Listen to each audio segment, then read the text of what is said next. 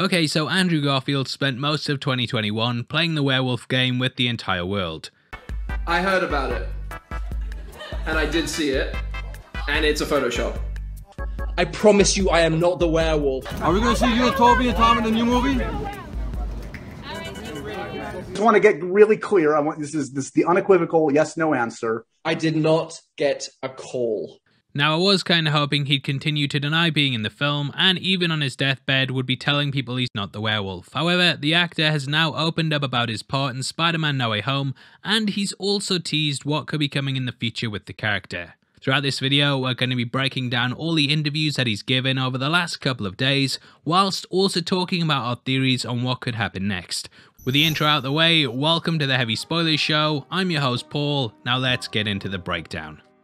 Okay, so Spider-Man No Way Home was the biggest movie of 2021, after of course Red Notice apparently, and it capitalised on over 20 years of storytelling after it brought Tobey and Andrew back as their versions of the wall crawler.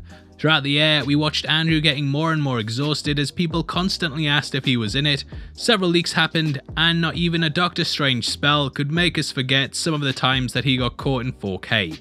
Finally though, he can now talk about what's happened, and we have a brand new interview with Entertainment Tonight that I want to break down first.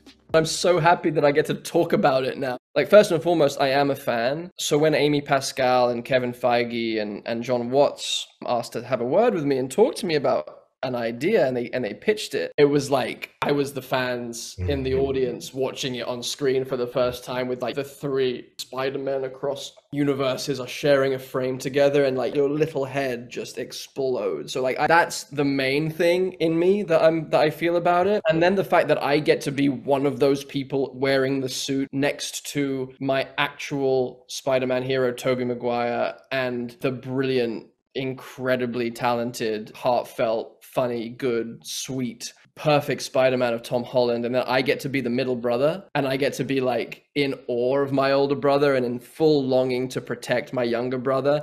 Now, I absolutely love how giddy he is in this, and if you are following his portrayal in the Amazing Spider-Man movies, you might remember that Garfield actually opened up about worshipping the webhead when he was a kid.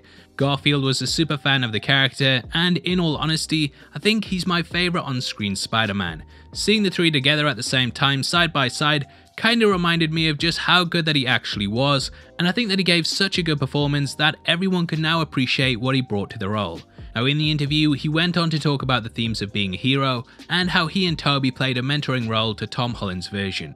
Garfield said the theme of mentorship, and how these two people across the universe were the only ones that could really fully understand what this young man was going through, and that was really important to us as well, that it was really about Tom and Tom's character, Tom's Peter, Tom's journey as the centre of that.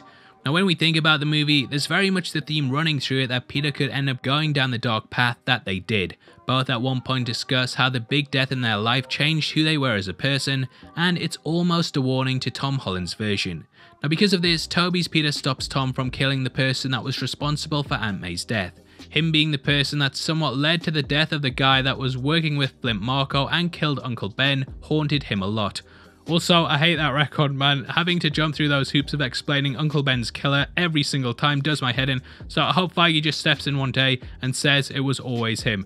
Just keep it simple, yeah? Make it him. Anyway, Tobey doing that kinda steered Tom away from that one direction, but Andrew stepping in was a lot more subtle. Gwen Stacy dying was very much what stopped him from pulling his punches, and thus him stopping MJ from falling to her death also meant that Tom wouldn't be angered about losing the love of his life. In the interview, Garfield also revealed that he and Tobey snuck into a screening of the film alongside director John Watts. They said they initially just wanted to stay there to see what the reaction was like when they returned, but that they ended up sitting through the entire film because hey, it's just that good.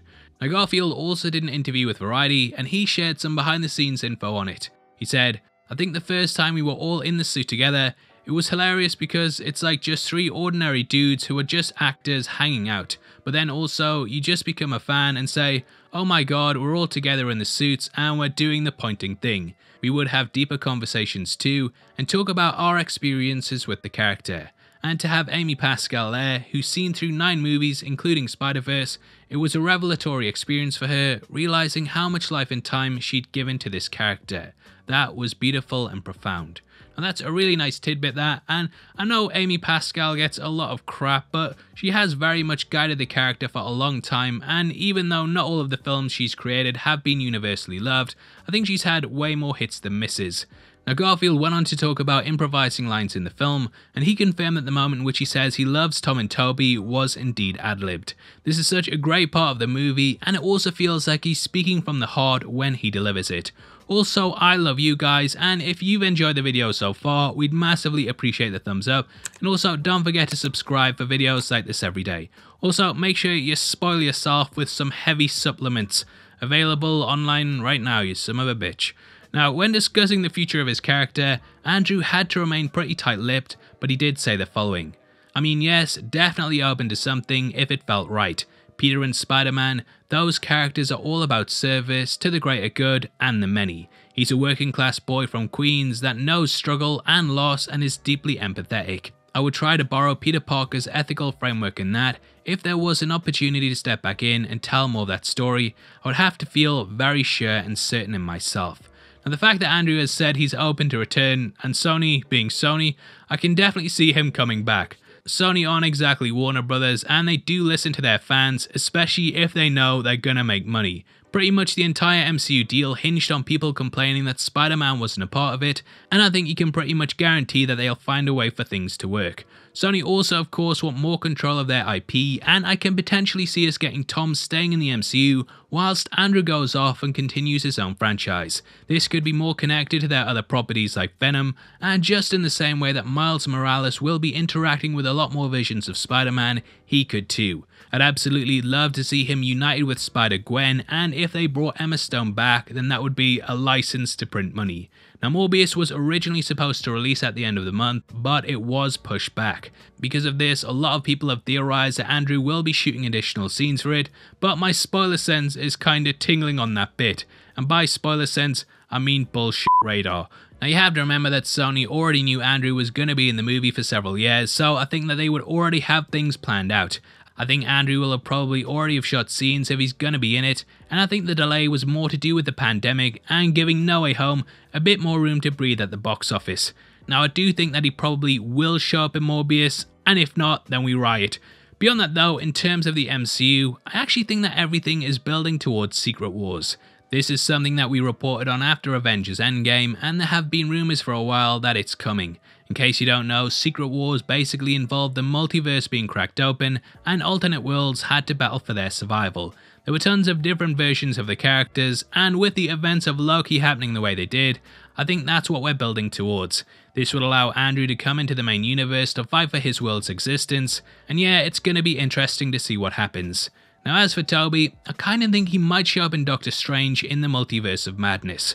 You might remember that we reported a while back that Feige actually got Raimi back to somewhat also help secure Tobey for No Way Home.